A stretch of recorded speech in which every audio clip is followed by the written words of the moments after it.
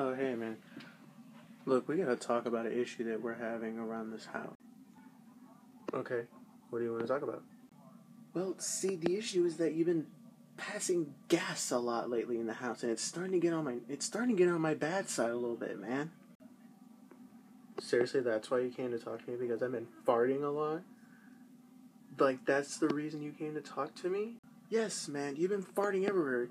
Let me show you where you've been farting, okay? Okay, look, this is the first place you farted. You farted here, on my own bed, when I let you in my room. You farted 3 damn times. It smelled so bad. It smelled like eggs mixed with hot sauce. Don't you think that's, like, bad enough for me, though? How did you know I farted on your own bed? I do now. Aha! Damn it! Damn it! Damn it! Damn it! You always outwit me like that, man. I'm starting to get annoyed of it. Yeah, well, I'm getting sick of hearing your butthole talk to me every single day. And night as well. What do you mean, nighttime? I'm asleep at night.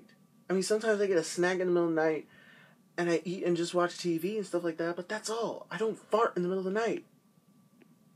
Jeez. Yes, you do. I hear you all the time.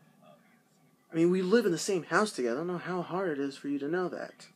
I hate to break it to you, that was your girlfriend, and that wasn't farts, man.